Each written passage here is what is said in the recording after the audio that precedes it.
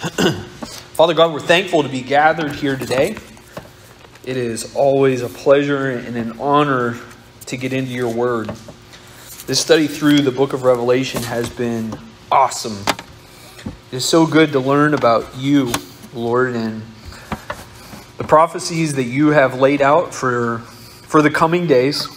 We pray that as we dig into two chapters that we're not exactly sure how this will look, we pray that you would help us to understand what we need to understand and be okay with the things that are still a bit of a mystery.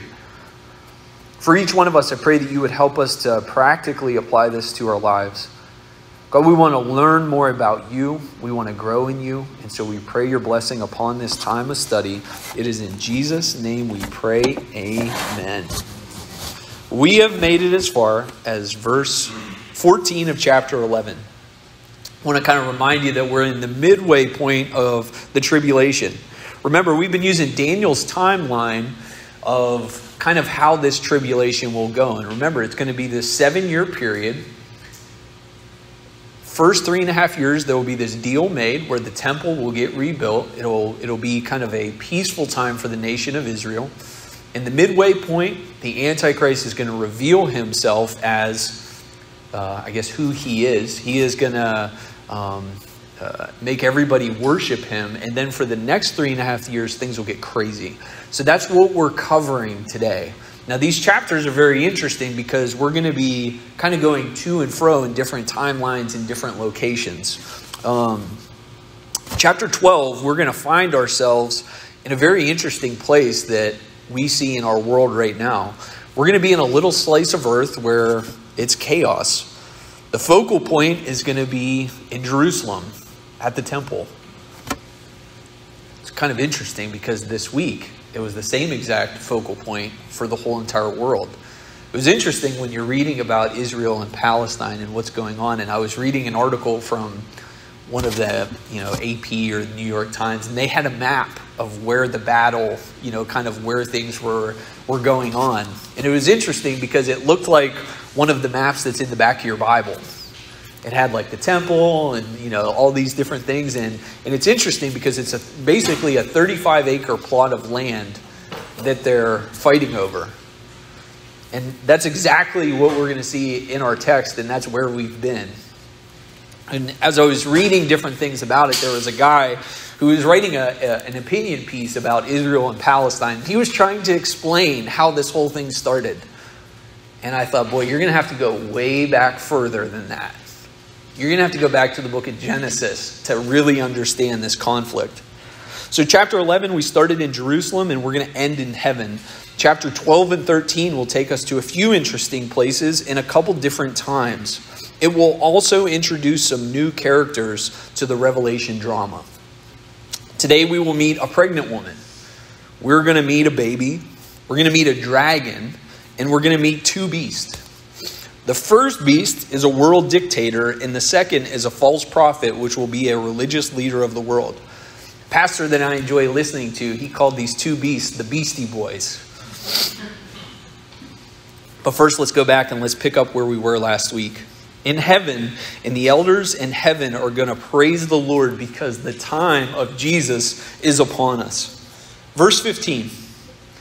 Then the 7 angels sounded, and there were loud voices in heaven saying, "The kingdoms of this world have become the kingdoms of our Lord and of his Christ, and he shall reign forever and ever." And the 24 elders who sat down before God on their throne fell on their faces and worshiped God, saying, "We give thanks, O Lord, God Almighty, the one who is, the one who was, and the one who is to come, because you've taken your great power and reigned. The nations were angry, and the wrath has come, and the time of the dead that they should be judged, and that you should reward your servants, the prophets and the saints, and those who fear your name, small and great, and should destroy those who destroy the earth." Then the temple of God was opened in heaven, and the ark of his covenant was seen in the temple. And there were lightnings, noises, thunderings, an earthquake, and great hail. Now, if this were a movie screen, it would all go black, and it would say, "thousands of years ago." We move on to chapter 12. It says, "Now a great sign appeared in heaven, a woman clothed with the sun, with the moon under her feet, in her head a garland of 12 stars. Then being with child, she cried out in labor and in pain to give birth. And another sign appeared in heaven. Behold, a great fiery red dragon, having 7 heads and 10 horns, 7 diadems on his head. His tail drew a third of the stars of heaven and threw them to earth. And the dragon stood before the woman who was ready to give birth, to devour her child as soon as it was born. She bore a male child, who was to rule all the nations with a rod of iron. And her child was caught up to God and his throne. Then the woman fled into the wilderness, where she has a place prepared by God, that she should feed there for 1,260 days. You say, okay, wait, what is happening? So it says at the beginning we're in heaven, but we're in a different time period. We have here a visual story of Christ's birth, so we know that this is in the past. This is in Jesus' time. Let's go back. It says, now a great sign appeared in heaven, a woman clothed with the sun, with the moon under her feet, in her head a garland of 12 stars. So we have a woman, pregnant woman. Who is it and why all the images, right? So I was reading this week and there was a very interesting point of view, that something that I didn't always think about is that there's a really good theory about why John used so many images. Remember that he was in jail, and so getting this letter out could be a very difficult thing. It's very often that suppression happens when you try to get something out, and so it very well could be that he's using Old Testament images so that the guards that are looking at it just look at this and go, what are these dragons and what are these stars? And oh my goodness, just send out the letter. But if it was more applicable, they might have just gotten rid of it or tried to change it. And so a little bit of this very well could be that he wants you to use kind of the Old Testament as the key to open up what he's talking about. So we have this pregnant woman. Some believe that this pregnant woman is Mary. Some believe that it is the church, and some believe that it's Israel. Now let's go through a couple of these, and I'll just give you my take, and feel free to agree or disagree. So first off, Mary. Is this woman Mary? Well, it would make sense realistically because Mary was the one that gave birth to Jesus. But if you take a step back, it makes it very difficult to understand because Mary plays no part in the end times. Israel does.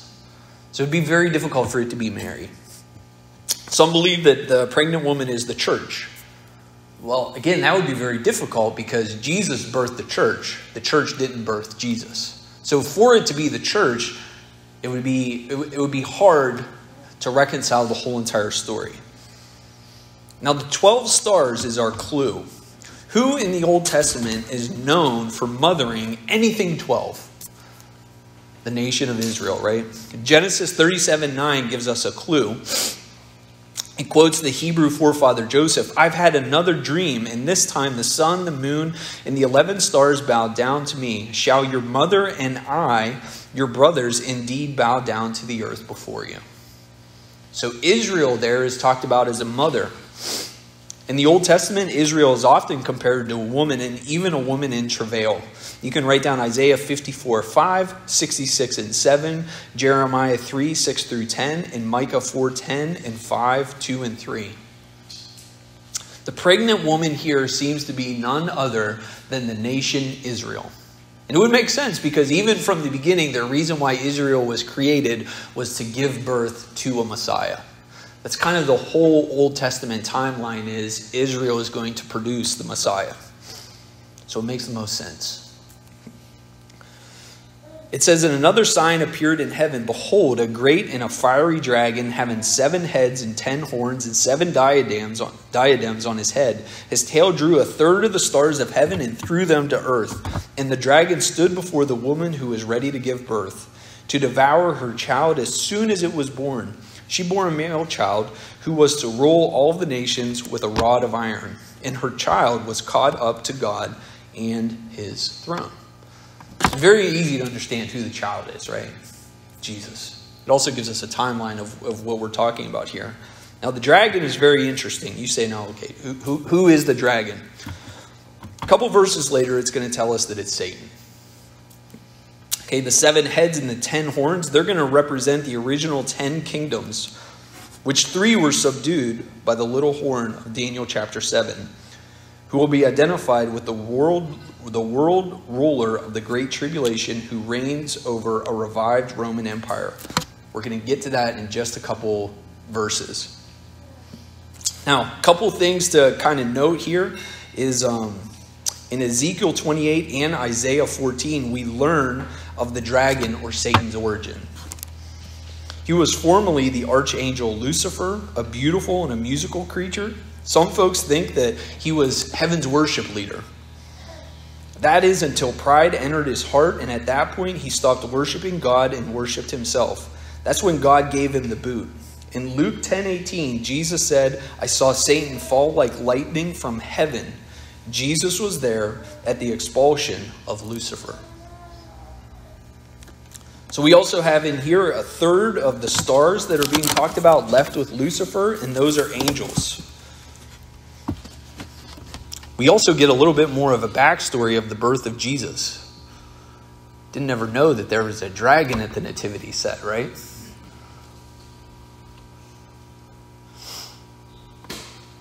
It says that Satan stood before the woman trying to devour the child. Let's chew on that for a minute.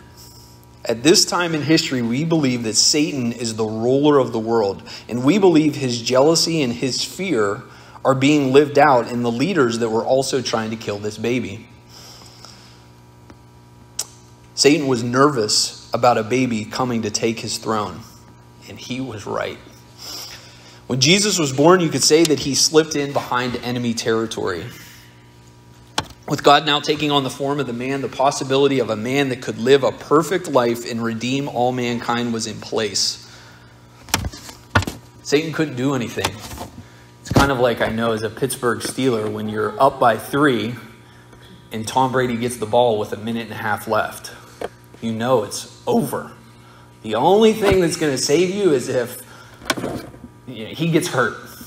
And that's exactly the way that Satan felt at this time. Once he realized that Jesus had hit the scene, he knows, oh, yikes, here we go. It was only a matter of time. So the battle continues. Satan's time of reigning is coming to an end. Let's go back to verse 6. It says, "Then the woman fled into the wilderness where she has a place prepared by God, that they should feed her there 1,260 days. So here again we have this time frame. Israel will flee into the wilderness for 1,260 days or 3.5 years.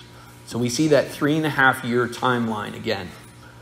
Again, now if this was a movie, the screen would go black and it would say thousands of years from now. We're now going to fast forward from 32 AD to some time in the future, which we don't know. Let's go to verse 7. It says, "Then a war broke out in heaven. Michael and his angels fought with the dragon, and the dragon and his angels fought, but they did not prevail, nor was a place found for them in heaven any longer. So the great dragon was cast out, that serpent of old called the devil and Satan, who deceives the world, who deceives the whole world. He was cast to the earth, and his angels were cast out with him." So let's pause right there for a minute. So we're in the future, and something done on earth has caused a war in heaven. Most likely it is Satan's blasphemy in the temple. So you go, okay, now wait a minute. So Satan at one point was in heaven. He was kicked out of heaven, but now he's going back up into heaven. What is tricky because he does have access. Right? We know in the book of Job, remember how it starts, God and Satan are talking back and forth. You know, there's another part in Zechariah 3:13 where he is basically accusing Joshua, right? And we know that he also has access to heaven. Well, it's come to a boiling point where there is now this battle in heaven. And this war is going to be a wild one. I think it's awesome to think about. Michael and Satan going back and forth. It surely will make Braveheart seem like a couple siblings fighting, right? These angels have the power to kill 187,000 people in a night. Think about them battling each other. It will be an epic scene like we've never seen before. But I want you to notice something. Michael is an angel. He is a created being, and he fought and prevailed against Satan. Doesn't that help you to put things in perspective? Jesus is the creator. He is all powerful. Satan has no chance with Jesus. He didn't even have a chance against Michael. And so it helps us to understand Jesus' power. He is all powerful. Let's go on to verse 10. Then I heard a loud voice saying in heaven, now salvation and strength in the kingdom of our God and the power of his Christ have come. For the accuser of our brethren, who accuses them before God day and night, has been cast down. And they overcame by the blood of the Lamb and the word of their testimony. And they did not love their lives. And they did not love their lives to the death. Therefore rejoice, O heavens, O you who dwell in them. Woe to the inhabitants of the earth and the sea, for the devil has come down to you, having great wrath, because he knows that he has a short time. Let's pause right there for a minute. A couple things that I just would love to chew on for a minute. Now salvation and strength and the kingdom of God and the power of his Christ have come. What an amazing time. It says, for the accuser of our brethren, who accused them before God day and night, has been cast down. Satan is the accuser. This is a characteristic that we should not aim to have. Satan is called an accuser, and so what we realize is that's not a good thing. We don't want to be known as somebody that accuses people. It's not a good characteristic. Pastor Sandy Adams, which I'm going to use a bunch of his stuff today, he put this verse in a really interesting way. Listen to what he said. He said, Satan wants to bury us under an avalanche of guilt and condemnation. Yet Jesus was buried so we don't have to be. He died in our place to gain our pardon. Hang your hopes on Romans 8:1. There is therefore now no condemnation for those who are in Christ. Don't let Satan use your failures to destroy your faith. Isn't that awesome? And then it says, and they overcame by the blood of the Lamb and the word of their testimony, and they did not love their lives to the death. There's three really important attitudes to note here. And if you're looking to build a strong faith, these are three things to hang on to. Number one, the blood of the Lamb. There is power in the blood of Jesus because it covers us. It gives us righteousness. And there's power in that. There's saving power. When his blood was shed on the cross, it gave us the ability to be reconciled back to God. And that gives us, his believers, his power. Two, the word of their testimony. I love this. This means that we have to know our Jesus story. And you've got to be able to speak it efficiently. Because there's something happens when you speak your story that when you talk about religion or beliefs or different things with people, a lot of times they can debate anything, right? One of the things that people really struggle to debate is your story. When you share what Jesus has done in your life, it almost disarms people so that they go, oh my goodness. And so it's wild when you pair a strong testimony with the blood of Jesus, it unlocks this power. And then there's a third thing. It says, and they did not love their lives to the death. And this is selflessness. And this is to be the life of a Christian. We're covered by the blood of Jesus. We know our testimony. We know our Jesus story. And we serve self-sacrificially. Let's go into verse 12. It says, therefore, rejoice, O heavens, and you who dwell in them. Woe to the inhabitants of the earth and the sea, for the devil has come down, having great wrath, because he knows that he has a short time. This may be one that you want to come back to, because there's going to come a time where we're not going to be dealing with the things that we're dealing with right now. The devil's time is limited. His days are numbered. We started out by praising in heaven with the elders because the time was at hand. They said, it's on. There's no more talking about biblical prophecy. It is unfolding right in front of us. That's what's awesome, is there's coming a time where Satan's reign here on earth will come to a close. Let's keep going. It says, now when the dragon saw that he had been cast to earth, he persecuted the woman who gave birth to the male child. But the woman was given 2 wings of a great eagle, that she might fly into the wilderness, to her place, where she is nourished for a time, and times and a half a time, from the presence of the serpent. Let's pause right there for a minute. Now when the dragon saw that he had been cast to the earth, he persecuted the woman who gave birth to the male child. Now doesn't that sound familiar? Like what we've been reading in the papers all week?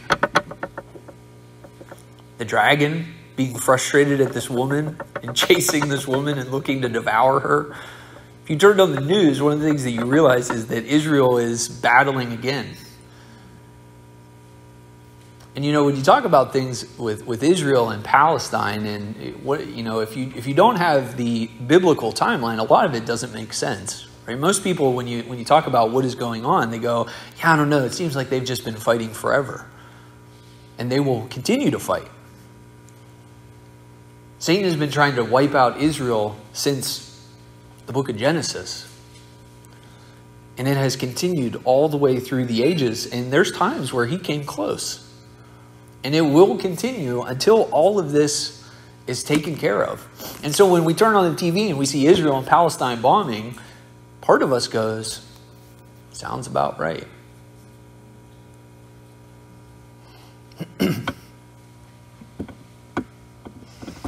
This dragon was being cast down to the earth. He's persecuting the woman who gave birth to the male child. Verse 14, but the woman was given 2 wings of a great eagle, that she might fly into the wilderness to her place, where she is nourished for a time and times and a half a time from the presence of the serpent. This is kind of a saying for 3.5 years. Times, and half a time.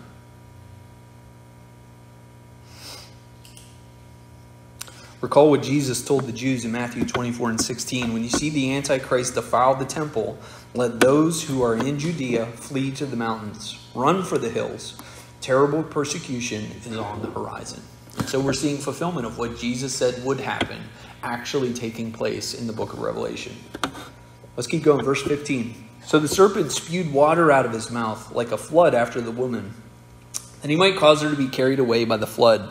But the earth helped the woman, and the earth opened its mouth and swallowed up the flood, which the dragon had spewed out of his mouth.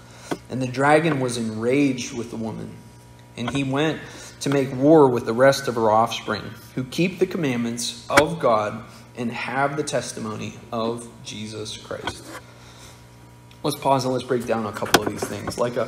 When it says like a flood, okay, that's kind of a phrase like an invading army.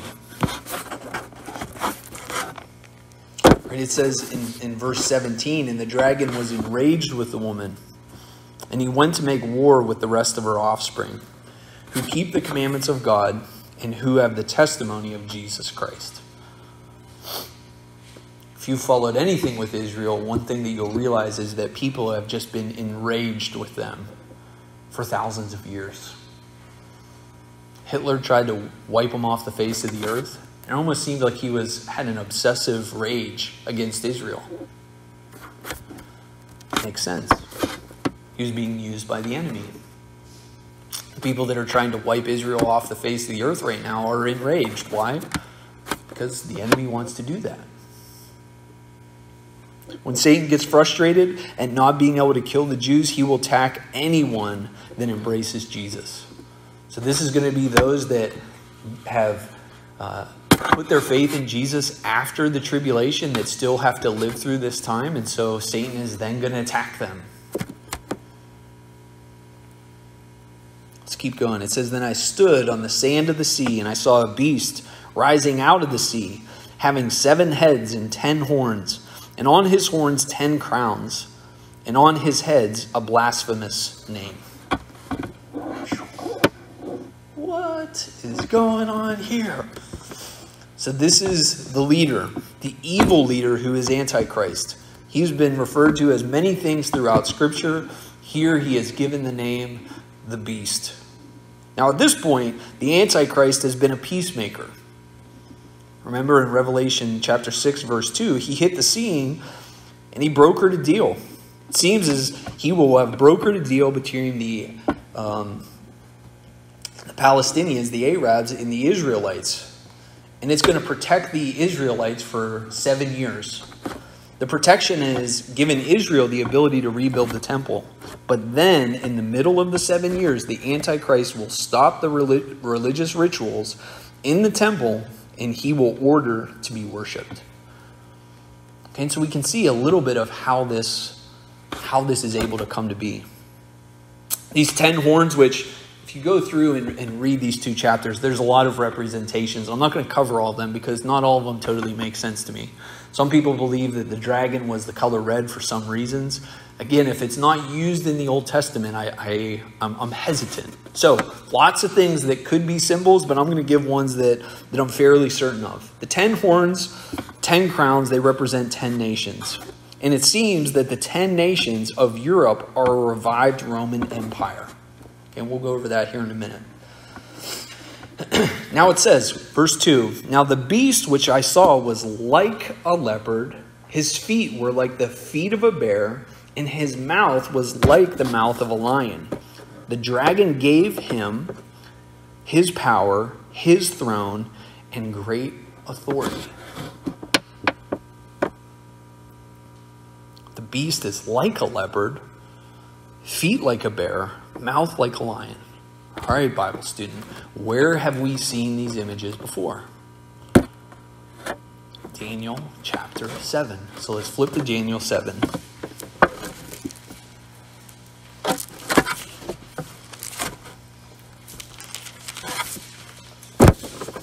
Now, there's 2 places where Daniel saw exotic symbols of this time to come. In Daniel 2, there was this dream where he was interpreted, where there was this statue. It had a head of gold, a breast and arms of silver, a belly and thighs of bronze, legs of iron, and feet of 10 toes of mixed iron with clay.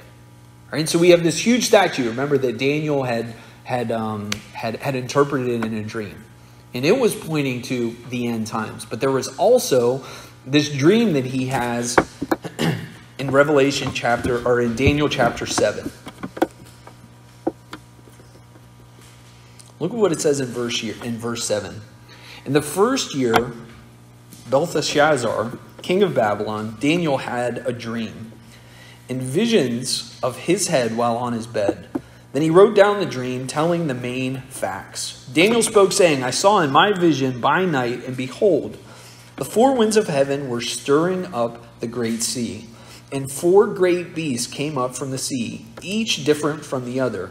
The first was like a lion, and had eagle's wings. I watched till its wings were plucked off, and it was lifted up from the earth, and made to stand on the 2 feet like a man. And the man's heart was given to it.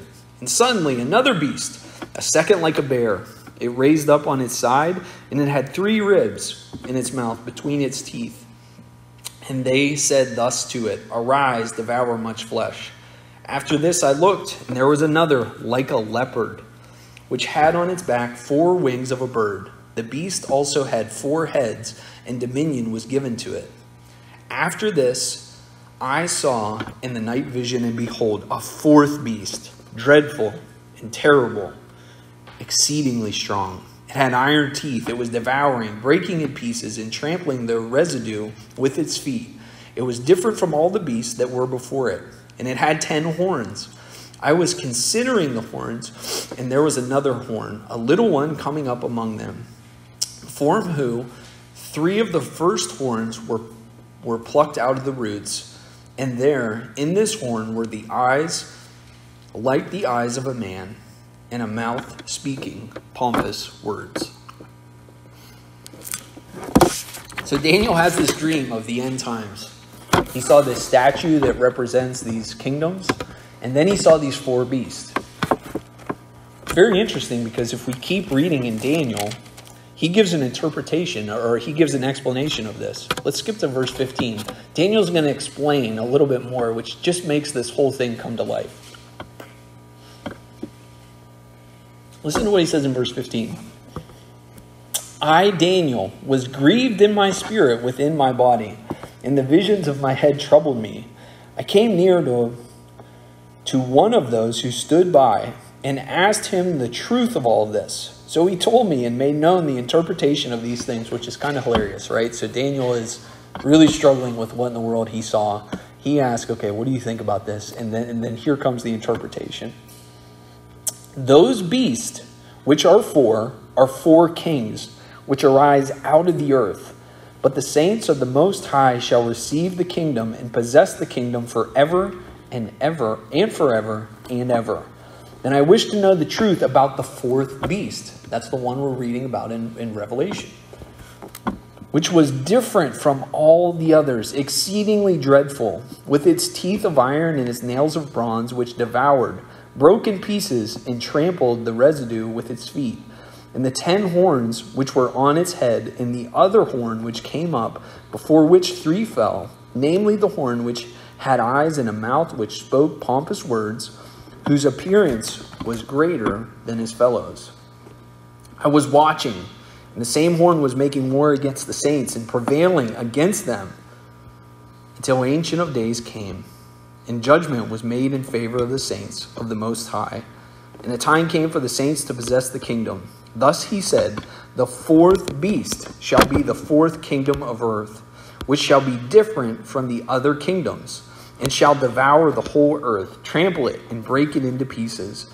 The 10 horns are 10 kings, who shall arise from this kingdom, and another shall arise after them. He shall be different from the first ones, and shall subdue the 3 kings. He shall speak pompous words against the Most High, and shall persecute the saints of the Most High. And he shall intend to change times and the law. Then the saints shall be given into his hand for a time, and times, and half times. Isn't that wild? First off, isn't it wild that same saying is used? So we have this 3.5 years again. So Daniel had this wild dream that these kingdoms and kings would become rulers. And he's chewing on all of this, and he goes, okay, I kind of understand this, but the fourth one is really what has me troubled. And what he's seeing is this beast that rises up in the end times. And so as we go back to the book of Revelation, we see all of these things coming to take place. Daniel was giving a vision of 2,500 years of Gentile world domination. He saw 4 great and awful beasts that rose up against Israel. The lion was Babylon. The great bear was Persia, and the leopard was Greece. Now, as we go through Daniel, we get to dig into this even more. But the fourth beast that is described is it's a really interesting one. I believe that it is Rome. If you look back at the fourth beast described in the statue, it says that it has 10 toes. Very interesting, and that's why we're always looking for kind of a 10-nation kingdom. United Nations, we're always looking for, is there 10? Because we believe that that's how this will all practically play out. This kingdom will take over the whole earth, and out of the nations, one will arise. And so this beast is going to broker a deal with all of these nations to come together under one flag. Let's keep reading. Look at verse 3. And I saw one of the heads as if it had been mortally wounded, and his deadly wound was healed, and all the world marveled and followed the beast. So they worshiped the dragon who gave authority to the beast, and they worshiped the beast, saying, who is like the beast? Who is able to make war with him? Let's pause right there for a minute. So some people look on at this and they go, oh my goodness, this beast, it has power over death. The problem is the text doesn't say that. Look at what it says. I saw one of his heads as if it had been mortally wounded. Okay, so just imagine that you saw somebody get shot, you believe that they're dead, and then they rose from it. You would think, oh my goodness, this person has the power over death. The problem is, it's a magic trick. But it's done so well that you start to believe that it's actually true. And we see that kind of all the time, right? Somebody does an incredible magic trick and we think like, oh, I remember when I was in college, it was, what was that guy's name? David Blaine, right? He could do these magic tricks and you thought like, oh my goodness, this guy has like supernatural abilities. Or Chris Angel, that was another guy. He would do these things and you're like, this guy is incredible. And then you watch one of those shows and you see how they do it and you go, oh, like a fourth grader could do that. All he did was hide it here behind his hand and I thought he was like doing this incredible trick. That's exactly what will happen here. But the world will be duped and they will begin to worship him because of a trick, just a sleight of hand. Look at verse 5, it gets worse. And he was given a mouth speaking great things and blasphemies, and he was given authority to continue for 42 months. 3.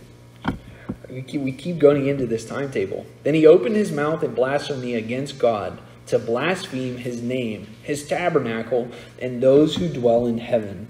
And it was granted to him to make war with the saints and to overcome them. And authority was given over every tribe, tongue, and nation. All who dwell on the earth will worship him whose names have not been written in the book of life, in the Lamb slain from the foundation of the world. If anyone has an ear, let him hear. He who leads into captivity shall go into captivity. He who kills with the sword must be killed with the sword. Hear the patience and the faith of the saints. Okay, now up until this point, some very interesting things have happened. It seems like this world leader, he's preached tolerance. He's gotten all of these different tribes and nations to come in under one religious umbrella. Now look at our world this last week and tell me how easy it is to get a nation that is Muslim to come under the same umbrella as Israel. It's almost impossible. Now throw in all the other different nations. You know, in India, they're Hindu. And this world leader has gotten them to the point where they say, hey, let's all come together. How would you do that? Tolerance. Right? If this guy was driving a car, he'd have a coexist bumper sticker on the back. And the trouble with tolerance is that it leads to oppression. Think about what it would take to get all the nations to go, hey, let's get along. You know, I was talking with a guy yesterday and he said, I don't understand how Palestine and Israel can't get along. I didn't say this, but it's because you don't understand. They want to destroy Israel. They want to kill them. How do you get along with somebody like that? You don't. And that's okay. You go, but Jesus came so that the world would be filled with peace. No, he didn't. He came to save people. He actually said at one point, when I come, your families are going to start battling with each other. Parents against kids, brothers against sisters. I didn't come for tolerance. I came to save. And the Antichrist is going to come in and he's going to go, hey, let's tolerate each other. And you see it happening today, don't you? Everybody wants us to tolerate things, but if you'll notice, they actually don't tolerate things. Some of the people that are claiming tolerance and coexistence, they actually don't want that. And if you look at the way that they vote and the way that they do things, you'll realize that. And so that's how it'll come in. Tolerance. Verse 7, it says, it was granted to him to make war with the saints and to overcome them.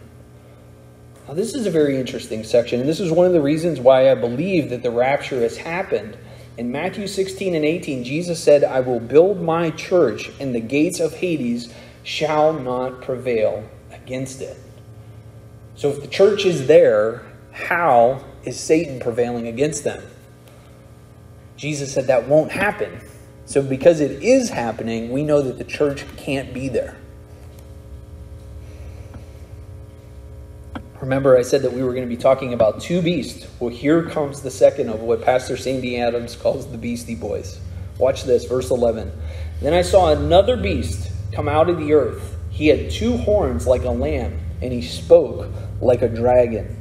And he exercised all authority of the first beast in his presence, and caused the earth and those who dwell in it to worship the first beast, whose deadly wound was healed. Now the second beast, he will get all of the religions to put aside their differences and come together. Verse 13, he performs great signs so that he even makes fire come down from heaven in the earth in the sight of men. Now Malachi prophesied that Elijah would appear before the coming of the great and dreadful day of the Lord. So this second beast, he seems to be not so much a false Jesus at that point. At this point, he seems to be a false Elijah. Remember that the Jews would be looking for somebody with the power of Elijah. So one that hits the scene that's able to do a little bit of magic, he makes people believe that he's Elijah. Verse 14, and he deceives those who dwell on the earth by those signs, which he has granted to do in the sight of beasts, telling those who dwell on the earth to make an image to the beast, who was wounded by the sword and lived. He was granted power to give breath to the image of the beast, that the image of the beast should both speak and cause as many as would not worship the image of the beast to be killed. So here's the flip. The deception has happened, and now it's introduced, the grand scheme. It says this image is put in front of them, the image of the beast, that they should speak and cause as many as would not worship the image of the beast to be killed. So this beast comes in, he gets everybody to walk together in coexistence, and then when he has everyone's allegiance, he flips the switch, and he makes all worship the image of the beast. Now this image, you go, what in the world is it? We typically think that it's a statue. The only problem is it interacts. You go, what does that mean? What is this thing? I don't know. This image it's something that has the ability to interact. It speaks and it kills. And so I'd love to be able to tell you, I listened to lots of guesses this week about what the image is. The fact of the matter is, I'm really not sure. But we know that at some point, this will happen. They will be made to worship this image. And if they don't, they will be killed. Let's read on. It says, and he causes all, both great and small, rich and poor, free and slave, to receive the mark on their right hand or on their foreheads, that no one may buy or sell except one who has the mark or the name of the beast or the number of his name. Well, let me ask you, what would you do to feed your family? Anything, right? I have never lived in a time where people were given such ultimatums. And for one example, just think about, what would you do for toilet paper? Gosh, we spent so much money on toilet paper this last year, right? It was crazy. To the point where we were having conversations in our household like, well, like we do have like a sprayer in the house. Like, this is out of control. Here the people are given an ultimatum. Do this or else. You say, hold on, I've heard this before. You did. This week, the President of the United States issued an ultimatum to us. Get vaccinated or wear a mask. You say, Ben, you don't think that Joe Biden's the beast, do you? I don't. I really don't. And I'll show you why in a minute. But all of us can see how it will happen, right? Remember, the end times, we're going to get little glimpses of it.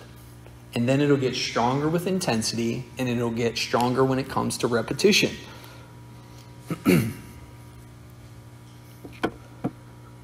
I don't believe that things that we're seeing right now are the mark of the beast. I don't think that vaccine passports are the mark of the beast. But it shows you how it'll happen. Just in the last 2 weeks, there have been stores that have said, if you don't have this, you will not be able to shop here. There are governors that are floating the idea of if you don't have this vaccine, you're not going to be able to go to these different places. And what is happening? It's an ultimatum. Do this or else. Not saying that that's how it's going to happen, but you can see how this is all being put into place. You take the mark of the beast or else. And think about, what will people do? If you're not able to go to Kroger or Walmart or Aldi unless you have this mark, what are you going to do? My neighbor Glenn that I spend a lot of time with, he started, when everything was happening with COVID, he started telling me about all of his different plans if things go really bad. Right? He's got a water filter in his house that we also have, that when he bought the water filter, he asked them, he said, listen, if I lived in Flint, Michigan, could I put water through this and drink it? And they said, yes. He goes, so Ben, I'll go down and get water in the river, which we live right across from the river. And that's how I'll go. And then he started telling me about how he's going to hunt. He's going to do all these things. And one of the things that I realized is I'm dead. I am not prepared like others are. And if you were to look around at our country, if they came in and said, you can't shop at Aldi or Walmart or do this unless you have this mark, and it doesn't have to be anything crazy, it could be just a little chip that you put on your card or is placed in your hand, you go, Ben, that's never going to happen. That's happening right now. Over the last thousands of years of the church, they've looked at these things and went, how in the world would this even happen? There are companies right now that are putting chips inside of your hand. You can put your credit card info in your body so that it would be protected from identity theft. It's not like these things are that far away. And I think it's exciting. We're actually the closest that we've ever been. And so when I hear things like vaccine passports and people say, is that the mark of the beast? It sure looks like we're close. Now, the reason why I don't believe that Joe Biden is the Antichrist is verse 18. And listen, there's been a lot of people that we've thought have been the Antichrist over time, right? Caesar Nero, he was supposed to have been. Ronald Reagan at one point, he was talked about as the Antichrist. President Bill Clinton, President Obama, all the presidents seem to get dubbed by either side as the Antichrist, right? Verse 18, I think, is going to give us a very interesting take on who this person could be. Look at what it says in verse 18. It says, here is wisdom. Let him who has understanding calculate the number of the beast. For it is the number of a man. His number is 666. John ends by sharing an incredible nugget, I think, of wisdom. Now, 6 is the number of man. So it gives us a couple things to chew on. Again, this week I listened to a message by Sandy Adams, and I've taken so many of his things this week, so I just want to shout him out. But his nugget on this, I thought was just incredible. Listen to what he said. He shared that the only other time that the number 666 or 666 is used in the Bible is in reference to King Solomon. 2 Chronicles chapter 9, verse 13 lists Solomon's yearly allotment of gold as 666 talents. There's another connection between Solomon and this number. In 1 Kings 10, when we looked at Solomon's throne, you saw 6 lions on the left, 6 steps in the center, 6 lions on the right. Again, 666. You go, okay, what does that mean? I'm not sure that I'm totally understanding. It very well could be that the person, the Antichrist that comes as the beast with this number 666 will look a lot more like King Solomon than Darth Vader. What was King Solomon known for? Dude was so wise. God blessed him with wisdom where people just scratched their head when they left. Oh my goodness, how did he come up with that? This one that is to come, the Antichrist, could it very well be that he's going to come with that same type of a spirit? That people will look on and marvel.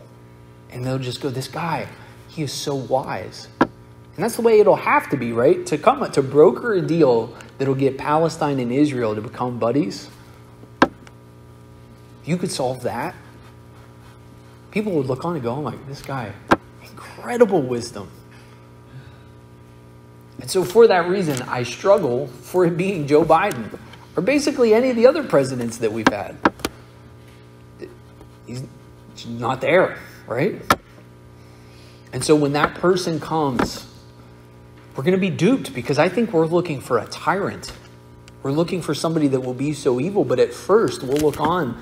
We won't look on. The people will look on and they'll go, we've never seen a person like this. And they'll all be tricked. I want you to go back to Daniel 7, and this is where we'll close today. I want to chew on this for a minute. I want to look back at what did Daniel do after this whole prophecy was put in his lap. And gang, I know that chapter 12 and 13, this is a lot. It's almost as much as chapter 10 and 11. They just keep getting more and more intense, right? You didn't think you were going to be in bronze statues and all these different beasts today. But this is how things will unfold. And at the end of Daniel seeing this vision, look at how it ends in verse 28. It says, this is the end of the account. As for me, Daniel, my thoughts greatly troubled me, and my countenance changed, but I kept the matter in my heart. I think that's a really healthy thing to do, what Daniel just did there. He took all of this craziness that he saw unfolding, and it greatly troubled him. And gang, I think that that's a really healthy thing for us to do.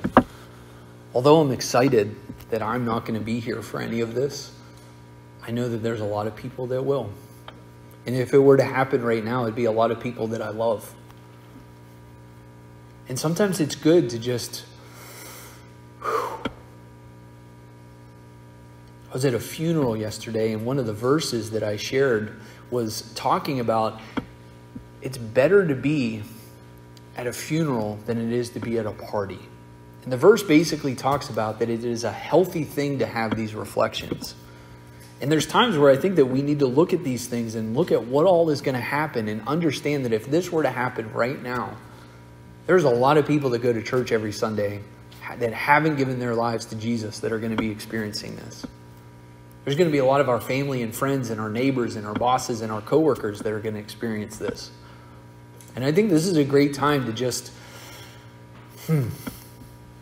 be a little bit troubled about what is coming our way. It says that his countenance changed.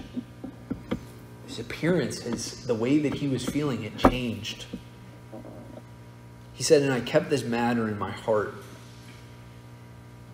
I believe that the section that we're in and the reason why we're in it as a group is because it's a warning. These things are coming soon. We don't know how soon, but very soon. And it helps us to realize how fragile life is. And so listen, as we close, I just want to have a little bit of time to realize that Jesus has given us the way out. And so if there's anyone in here where you've got some things that you need to sort out and reconcile with the Lord, I'd ask that you come up afterwards and we'll pray together.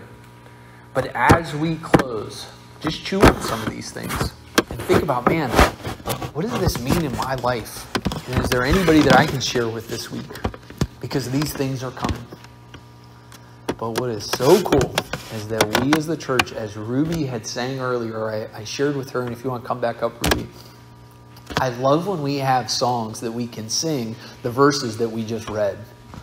And it is just remarkable that we as the church, we will overcome. If the toughest times were to come our ways, we will overcome by the blood of the Lamb and the word of our testimony. And isn't that an incredible thing for us as His church? Amen? Let's pray and then we'll end in song. Heavenly Father, we are thankful for the book of Revelation, that we get to learn more about you, Lord, about how you are going to unfold these end times. We are thankful that you are unveiling all of this to us, and you're showing us what these events will look like. We're thankful for Daniel and the work that you did through him and how you've pointed us back to these end times. God, we pray for those that aren't right with you right now, and we pray that you would soften their hearts, turn them to you this week. We pray for opportunities to share with those that are around us. We pray that you would embolden us and strengthen us in your ways. It is in Jesus' name we pray.